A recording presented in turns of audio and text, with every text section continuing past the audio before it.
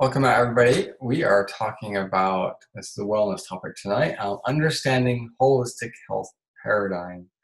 So we're going to talk about what this means and how it applies to you and everything. So we'll just go ahead and get right into it. Yeah, okay. Thank you, Ben.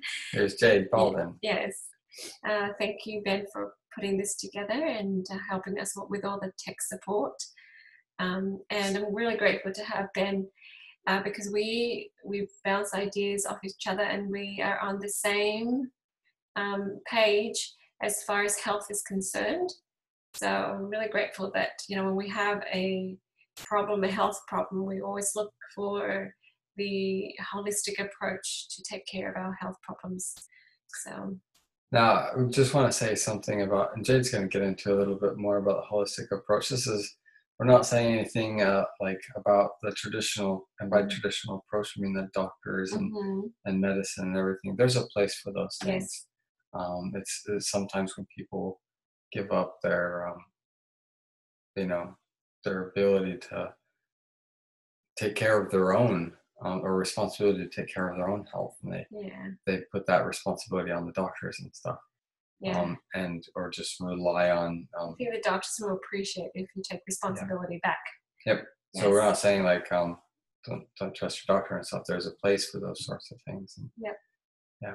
So we'll explain more about what this. So the topic is understanding the holistic health paradigm and how it helps you heal and elevate your life. So in the past, many civilizations understood and respected and trusted in the self-healing powers of the body. Okay, so we can read Hippocrates says, natural forces within us are the true healers. Okay, that's pretty clear. So people understood the connection between the physical body and the emotional body. So this is what we mean when we speak about holistic health. Okay, sometimes people throw words out there and we just have to explain what we really mean. So it means we take care of our whole body, mind, and spirit anytime we want to address any illness or disease. Okay, so our friend Deepak Chopra says, we know that the mind and body are parallel universes. Anything that happens in the mental universe must leave tracks in the physical one. So you already know, if people are like, well, I don't get this. I use the example of, stress or something. When someone's stressed and they're tense and they're wound up so tightly, of course, their body's going to vibrate, the same way. And of course, over time, their physical body will manifest symptoms. Okay. And symptoms of stress. So of course it's linked, and that universe is parallel, and I agree with that wholeheartedly. Okay, so I want to say we need a paradigm shift. Okay, a paradigm shift is needed. So there's two wellness philosophies or paradigms. So the first one is symptom management. Okay, this is how we've been taught to take care of our health. And the second is our holistic approach paradigm. Okay, so there's the two paradigms that we're talking about, and they're very different. And if we understand it, then things are clearer to you, I hope. Okay, so the holistic approach encourages personal responsibility for health. Okay, so holistic health is about what and how we eat, drink, how we move, how we sleep, what we think, what we feel. That's holistic. Okay, so it has been that way for an ancient approach in many worlds. I know my friends are Chinese. They were over last week, and they were saying, if they're sick in China or Taiwan, they would go to their herbal doctor and take their pulse and then figure out what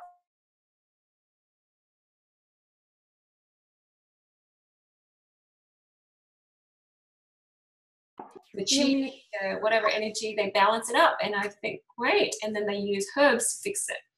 Okay.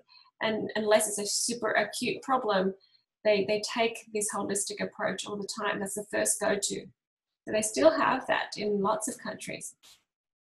Okay, So in the world today, the symptom management paradigm is dominant. Okay, this approach to health makes it difficult for us to completely get back to optimal health, and most of us don't even realize it. So we are not victims of our DNA. People have said, oh, you know, I have a marker, or I have a gene. They say that. But over 20 years ago, they've proven that the DNA does not dictate who we are. Okay, that's really interesting. So that's Dr. Bruce Lipton, and read his work. Okay, but what we can do, there's so much more we can do. Okay, instead of arguing for that, just find this, just listen to this and see if this makes more sense. Okay, so this approach causes people to feel only little responsibility for their health and life in general. So if you have a certain problem, sometimes you think, oh, I have this for life. Okay, I have to manage it for life. And that's not the case. A lot of times when I meet certain people and they choose to heal, they choose to own their power, things shift for them and they don't have that problem anymore. And these people that have that symptom management paradigm, they're shocked. What? Really? Okay, you can heal? Okay. So these people think that maybe other people are lucky. They have time, they have support, they have money, and all things that they have, that's why they have good health. It's outside of your control, right? No, it's not actually. So if you believe this, then subconsciously you've adopted the world's philosophy of health. Okay, that means we're giving away our power, we're feeling helpless and hopeless. So if we recognize the world's philosophy, you know, which we may have subconsciously adopted, we will be able to change our health. So we're not victims, but powerful creators of our reality. We can control the power of subconscious and change not only our health, but our lives. So I know that people that say, no, that's not true. I see that they haven't even tried to take control of their health. Okay, so you can't bag it out if you haven't tried it. Right, so for me, my life has changed, and I live a life that I've, wanted to live, and it's just happening more and more and more. And so we get to live that life. So try it, guys, and see. So instead of focusing on the symptoms for a quick fix comfort, we need to look inwards into our power within to heal and find happiness.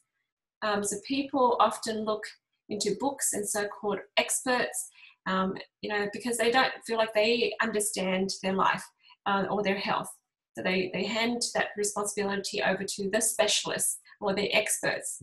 And many times the quick, cheap fix is temporary, and then the problems and discomforts reappear, causing the sick cycle to repeat. But most of the time, the problem gets bigger and bigger and worse and worse. So if I take my allergies, for example, the allergies I had, okay, I should reword that carefully. I had allergies to 30 things. It was ridiculous. I know it's 30 things because we listed it. And every time, we manage it. After 3 months, I have to switch my drugs. And then, you go to the doctors again and they say, hey, guess what? You're allergic to this other thing too. And it just adds to that list. And you think, I'm not getting better. I'm getting worse. What's happening? So anyways, this is kind of fun. It reminds me of a book, and then this is a fun book, guys. It's called A Bad Case of Stripes by David Shannon. And we read this book to our kids when they were little. Just a children's book. It's a children's book. It's funny. It's comical. It's about a little girl who adopts everyone else's opinions and ideas. And it gets her into a big mess. So, she starts growing fur and just got stripes and, spots and things because she doesn't think for herself, right? She doesn't allow herself to be truly happy. It's a good ending too. Anyways, it's one of my favorite children's books, but it reminds me of this because they sought the specialists, they sought all those people that just don't know her. And, and then at the end of the book, she was getting worse and worse, not getting better. And one lady said, well, what do you like? And she actually likes, this lima beans. Lima beans. You know, that's what she likes, but she was afraid to tell people because that's who she is. And so the lady said, well, okay, well, just put these lima beans away. And then she's like, no. After all that's happened, she's like, this can't make anything worse. And what happened was she became herself again. So because she honored herself and she took back her power. So that was just a fun book to help the children see that they can, you know, not have to worry about adopting, because sometimes we adopt all these paradigms without even thinking. Okay, we adopt that our bodies are broken, we don't even think. So anyways, so likewise, the holistic paradigm is, you know, it helps us find find more happiness and more health for ourselves. Okay, so this is I put this picture together because I remember, I think of the holistic health like this. So it's a picture of your check engine light, right? Seriously? All right, you know, and then it's just Band-Aid. So the symptom management approach focuses on reducing the discomforts of symptoms. Its main purpose is to be symptom-free or not be bothered by those symptoms anymore. So say that you've got a headache, you take a pill, and that pill should stop your head from feeling. So now, good, that solved it. Really? No, the pain is still there, but your brain communication receptors are interrupted and it can't get those signals anymore. So it can't tell you that you're in pain. So is the real problem gone? No. Okay, but you know, we don't have to think about it for now. Okay, so sometimes it has its place. Okay, so I tell people it's sort of a dangerous way of approaching health, because it's sort of like putting a sticker or a Band-Aid over your check engine light, okay, in your car, and hoping that it will repair itself or fix it. Just ignore it. We don't do that for our vehicles, but we do that for our bodies. Okay, so, hey, got a problem, let's just mask it up. Okay, now it's gone, bye-bye. No. Okay, it's still there. Does everybody get it? Any questions or comments? Anything anybody wants to say at this point? Okay. I could just say that we didn't have the luxury. We went to the specialist and nothing worked and they didn't know what to do. So we had to look for something different. But on the other hand, it's kind of lucky because when the oils helped, they took note because they had to, and, you know, they were amazed and accepted it. But, you know, it's the same thing whether it's working or just not dealing with it. You know, it's the same thing. We kept on saying, well, this isn't really helping. It's just a Band-Aid. And then when it wasn't working, you know, what's the answer? So how do you know, even before we got to that point, we were like, well, what is the problem? How is the problem going away? You know, nobody really could tell us that. So that's something I share over and over, is that when you're taking a medication, unless it's something, you know, is it really doing away with everything, and where it's coming from? Is it like addressing the root cause? Helping the source, yeah, the source, or is it just fixing all the rest of it stuff? Yeah, that's the big question. Yeah. So we just need to think about it for, you know, a little bit, just to see where we're heading with this. That's all. Okay. So we're encouraging people to have like a proactive health approach. Okay. So why is symptom management a problem? So the first thing is it causes people to be passively, you know, passive instead of proactive. Okay, when we're passive, we give away our power. Okay, and we think that our body is broken by chance, that it spontaneously malfunctions. So if we just close our eyes, ignore it, you know, manage the symptoms, it'll go away. Or someone else's responsibility. Yeah, it's the doctor's responsibility.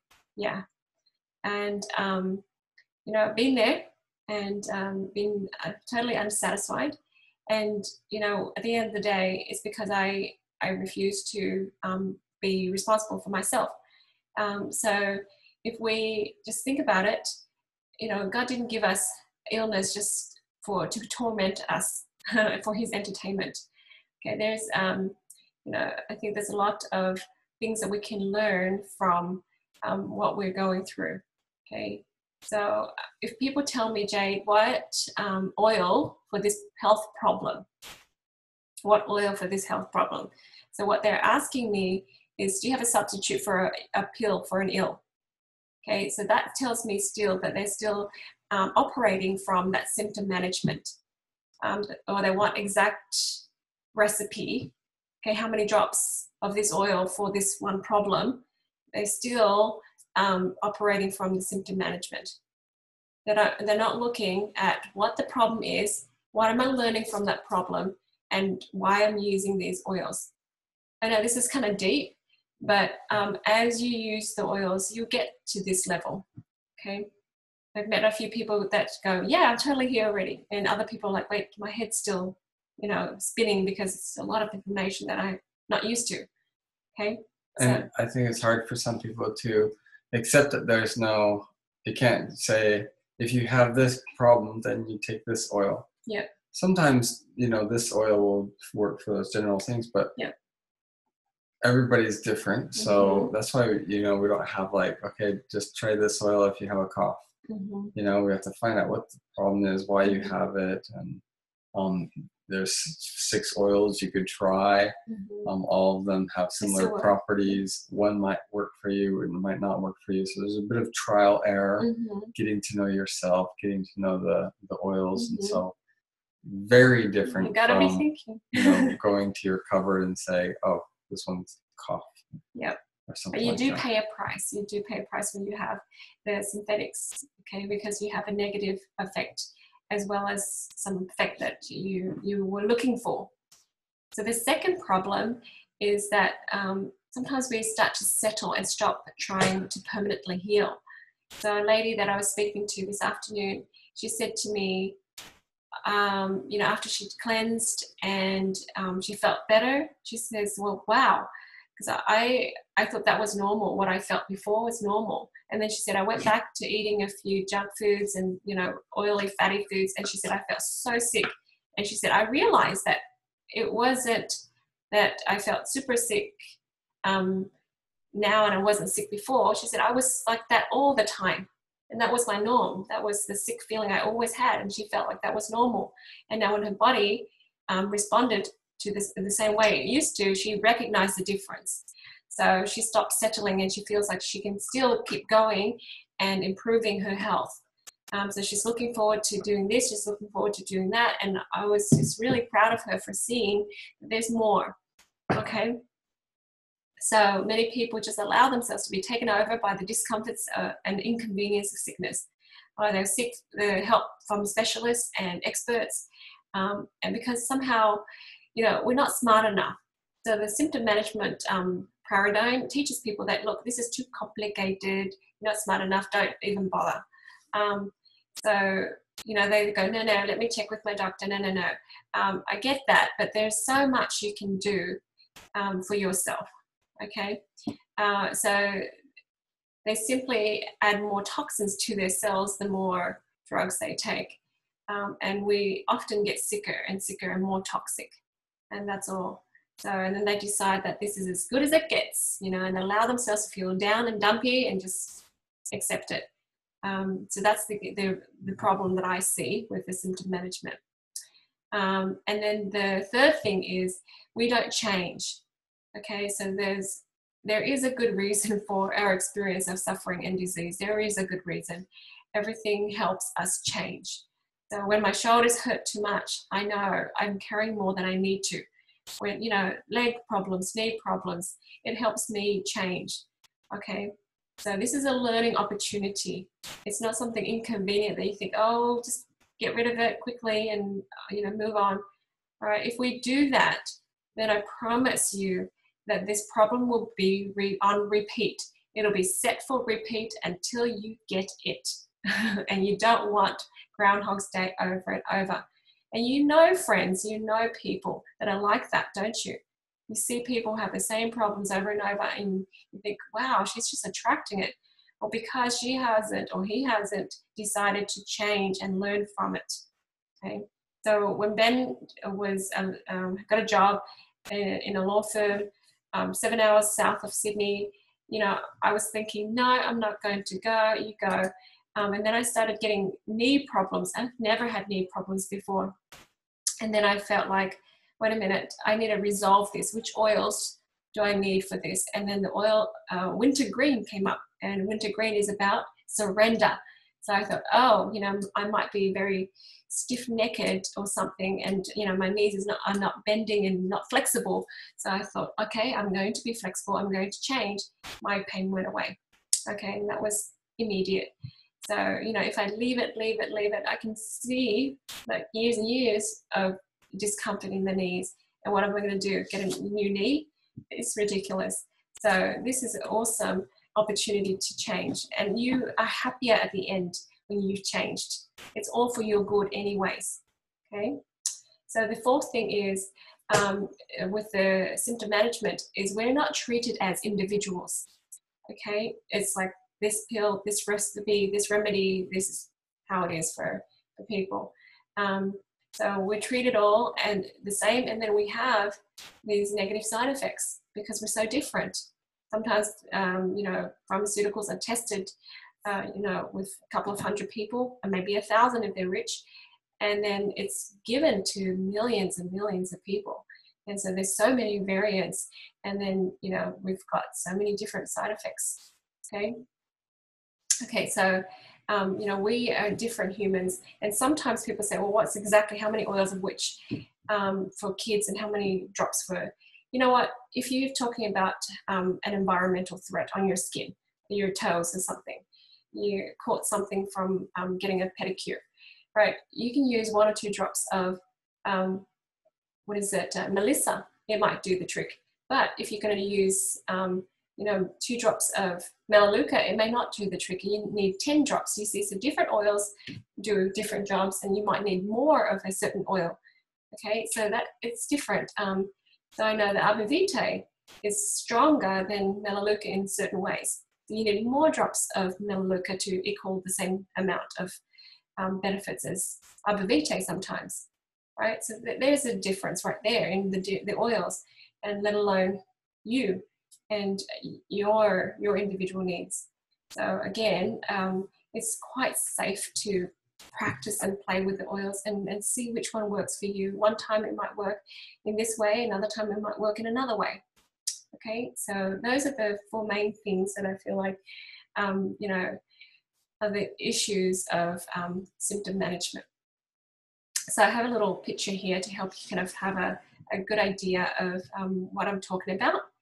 Does anyone want to say anything? I don't want to just keep talking and talking. Any comments or?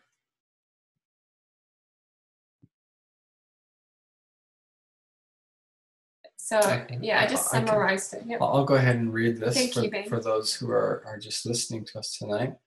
So wellness philosophies. So symptom management, way of looking at it is your body is prone to break down and spontaneous malfunctions.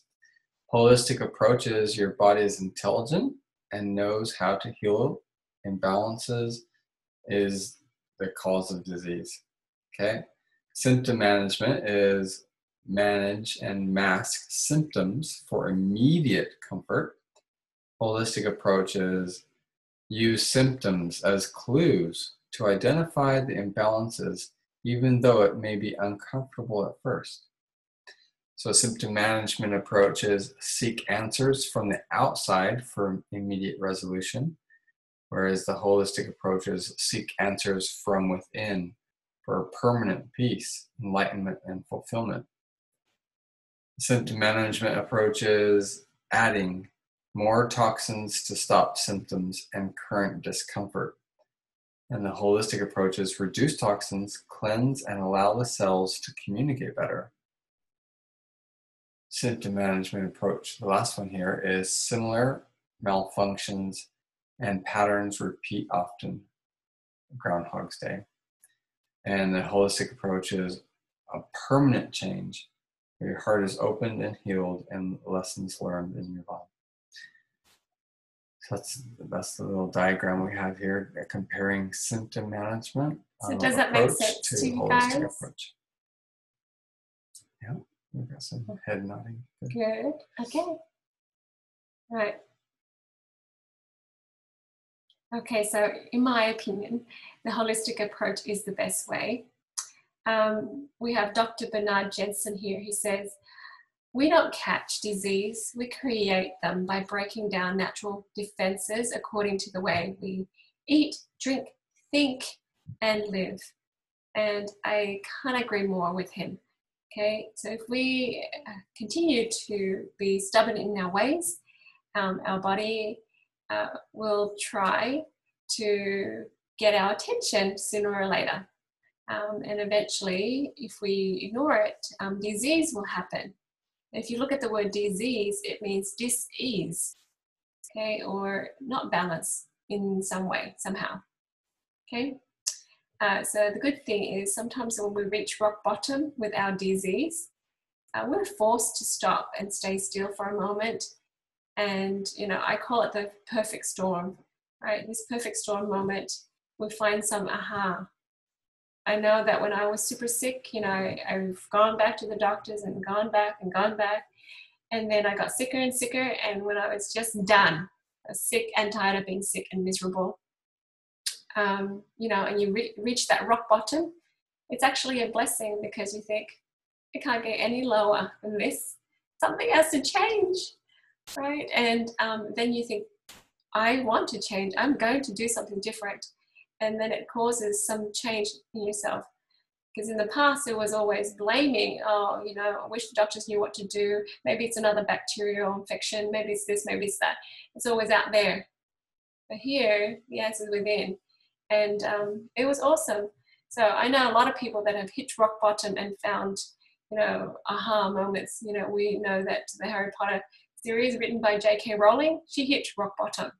And then it was aha, and then it was amazing. So I felt that way too with my life. So since that point, things have just gone up because you can't go any lower than bottom, right? Okay, so this is why this is awesome. So we have essential oils to help us. Okay, so I really appreciate essential oils because it's intelligent and it's natural. Okay, so you can do use essential oils to help with your mind, body, and spirit, and all those levels. Okay, so I recommend everyone do your smell test. So you can smell the oils, which one do you not like, and then, you know, figure it out. Do you have the emotions and essential oil book?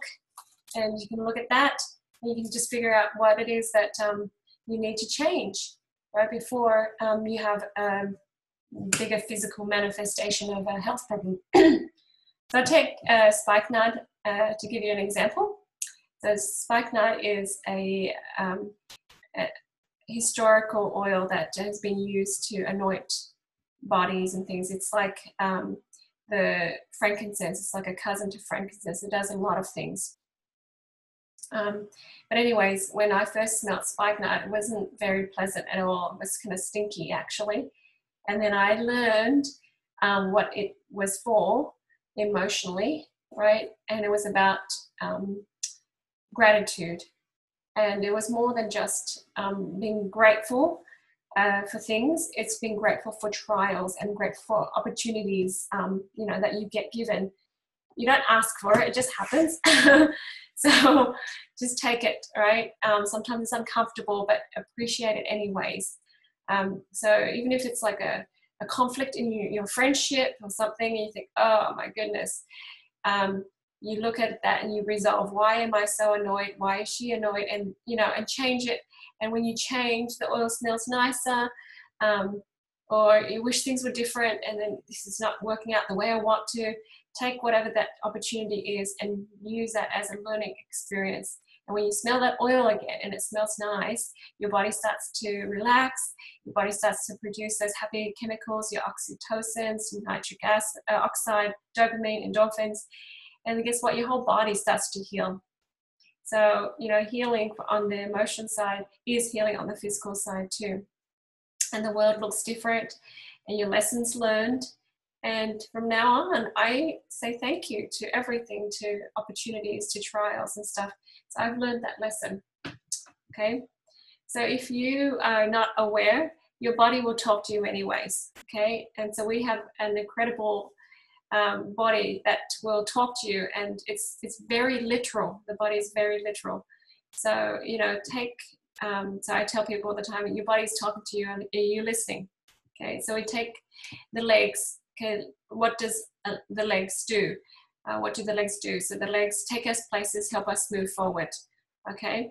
The neck, if we have neck problems, it's because we're not looking at things at different angles and approaching our problems in a different way.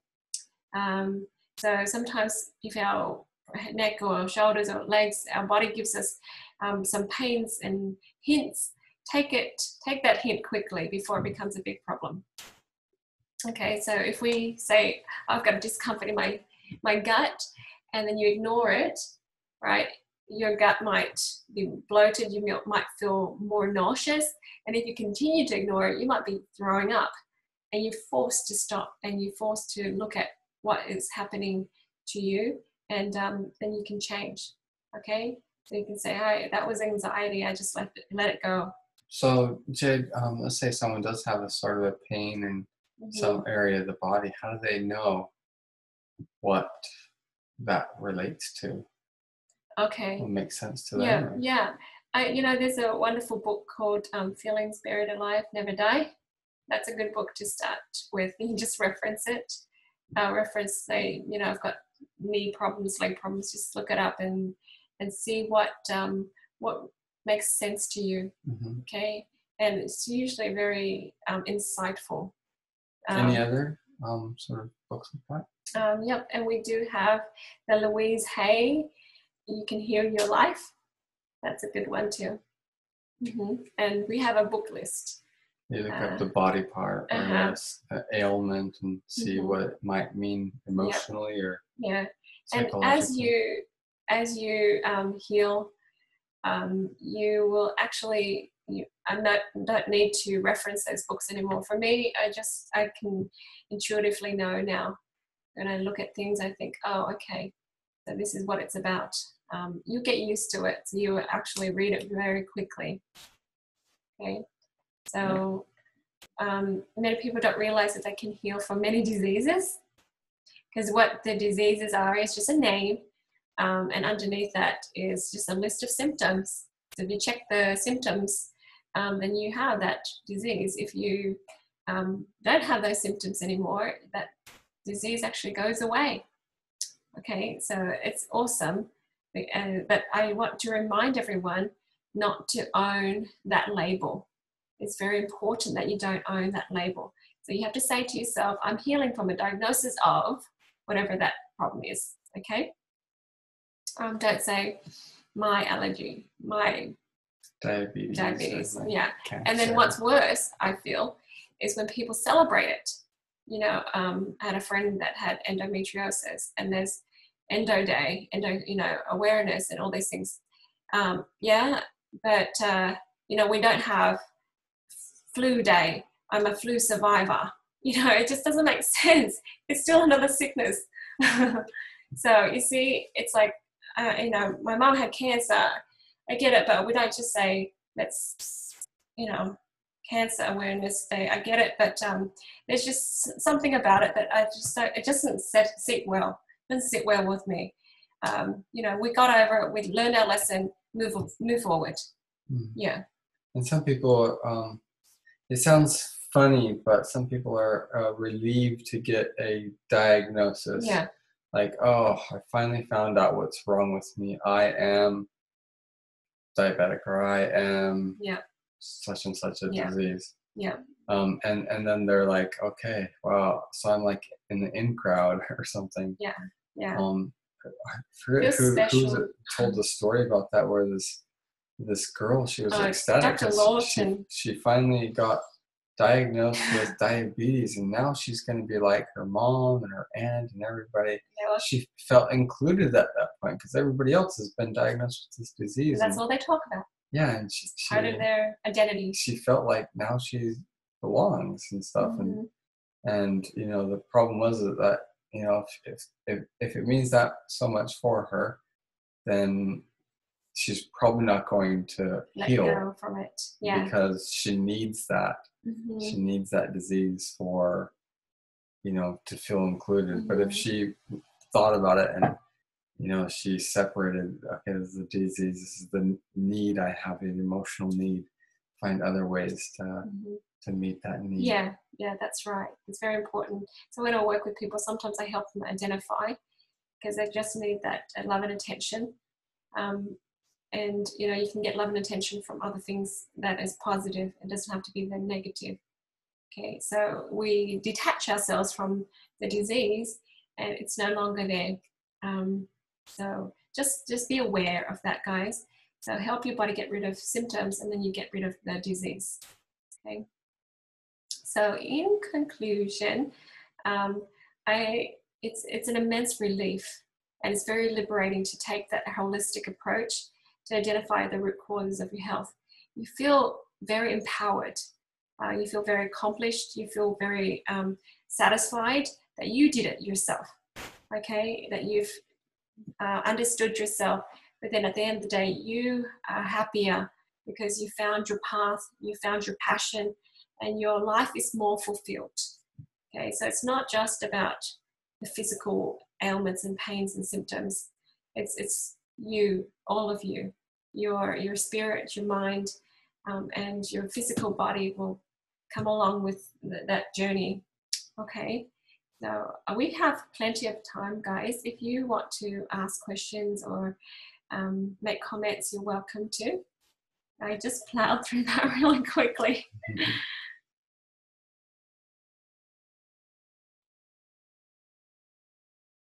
Okay, we have some written comments.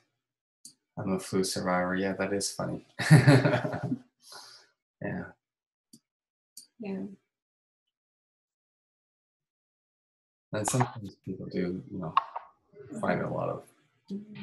You know, the Louise Hay book, Heal Your Life and Heal Your Body. It's funny because when I started to look at some of the pain that I had, I mean, she even has like a diagram of your spine, and you know, she was pointing out some of the things, and when you read it, you can see exactly what's going on, and you're, you know, you don't ever look at the emotion part. And that was a lot of what, you know, some that have just hearing this for the first time, that is an eye-opener, that some of the disease that we have and the discomfort isn't necessarily physical because of that reason. It's coming from these emotions, like you were saying.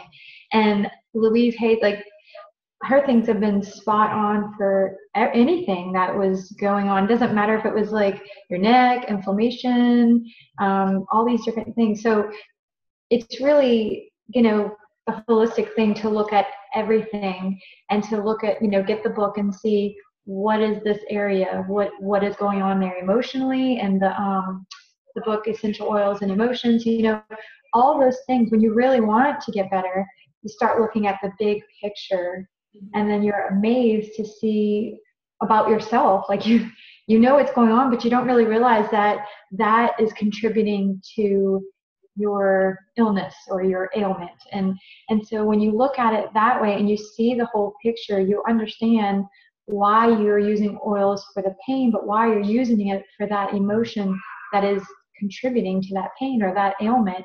And so I really found great comfort in that whole understanding of your body fully and listening to it, and, you know, deciphering all of that. It takes a little bit, but it's really not hard. Like, you just look it up in the book and bam, it's right there, you know.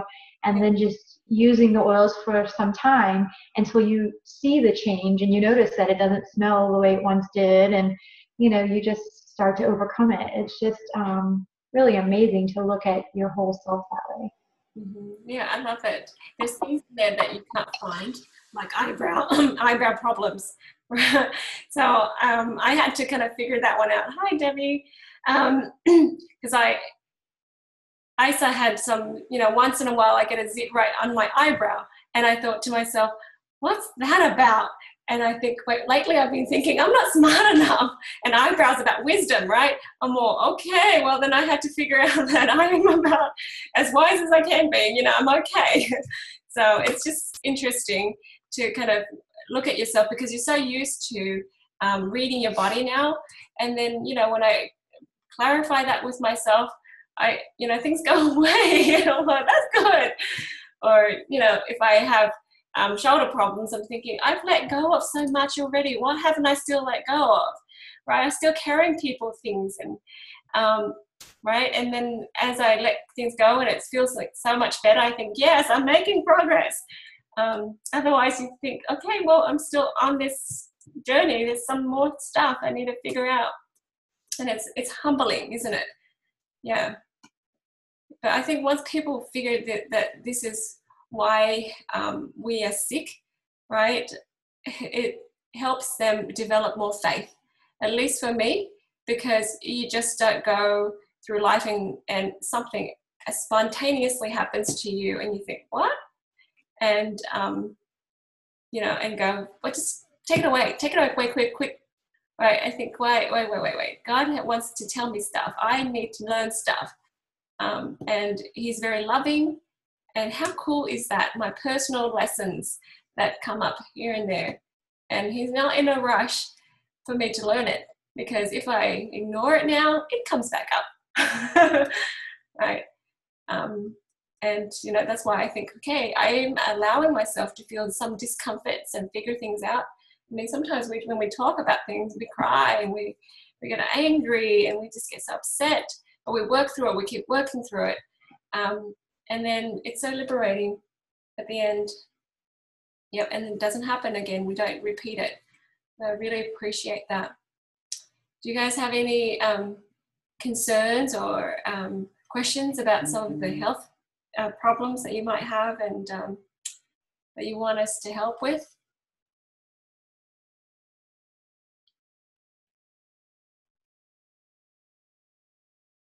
So let's see if I can summarize kind of what we've talked about tonight before we close up. So we talked about holistic health as opposed to symptom management approach. Symptom management is, oh, you have some symptoms, so let's take care of the symptoms and quiet those symptoms so you can get on with life. But there's still an underlying health problem, and that can have its roots in some emotional trauma or something else. And we talked about the holistic approach, where we looked at you, all holistically, and how we can approach that. And you talked about, with the class before, actually, you talked about with the ylang, looking at like your past. Maybe you have some trauma from your childhood that you need to bring up and take care of. The other approach we talked about is, you look at the body part that's hurting and trying to read the body and say, oh, you know what, my neck is hurting, maybe I'm being stubborn, and maybe I need to see this from another point of view.